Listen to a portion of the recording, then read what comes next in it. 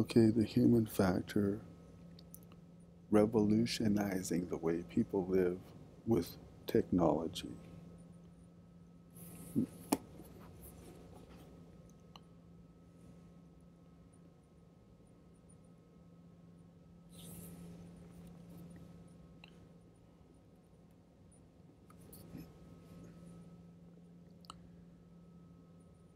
Makes vividly clear how we can bridge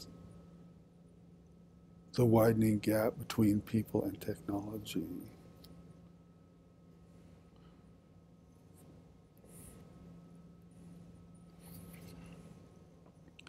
Let's see, if I had to pick a chapter, let's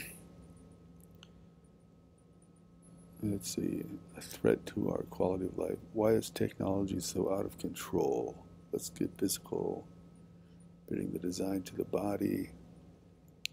Let's see, I would think I would pick page 29.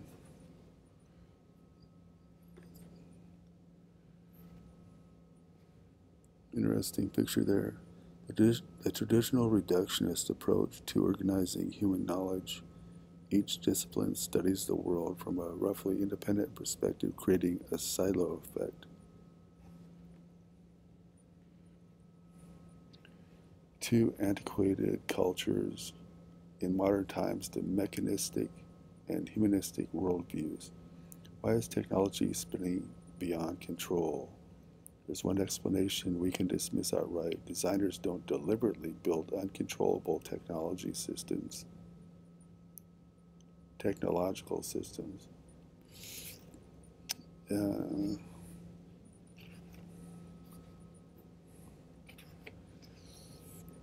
Traditional disciplinary boundaries create a division between the human and technical sciences, so neither the humanistic nor the mechanistic views can clearly see the relationship between people and technology.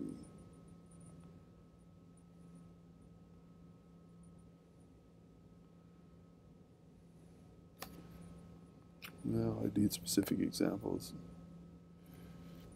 Ironically, the strength of the wizards, the often brilliant designers of high-tech products and systems today, is also partially responsible for their downfall. Since they have so much scientific and engineering expertise, they tend to think that everyone knows as much about technology as they do.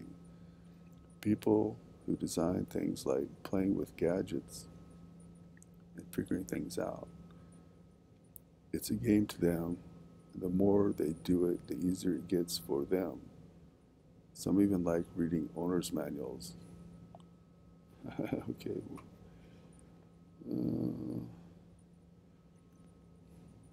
The lessons learned in the aviation industry are slowly being heeded by healthcare sector. Some profound changes are gradually taking hold.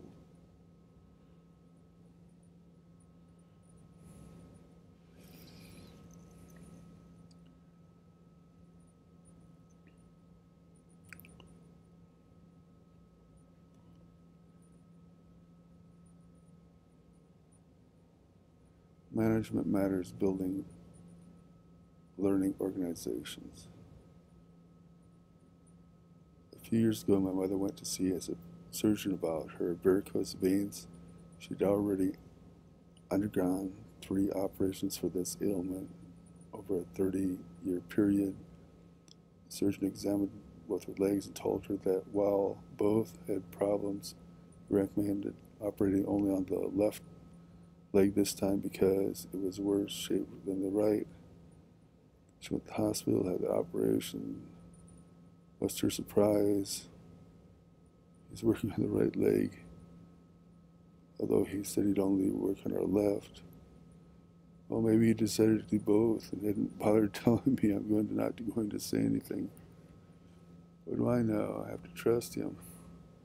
After all, he's a doctor. He didn't know his right from his left. But the surgeon continued to draw on the right leg. She reconsidered. She decided she better say something.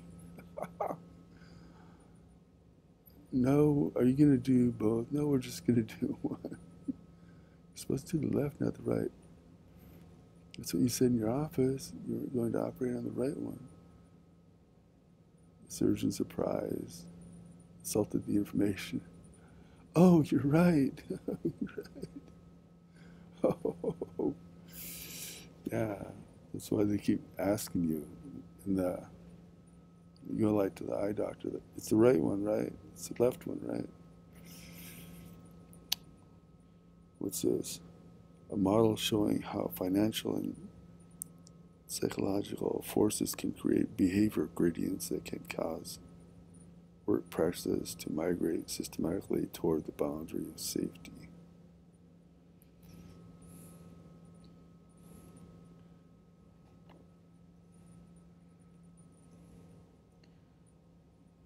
Visiting professor of aeronautics and astronautics at MIT. You know, this looks like more of a business book than a technology book. Drinking water or deadly poison. The Walterton E. coli breakout.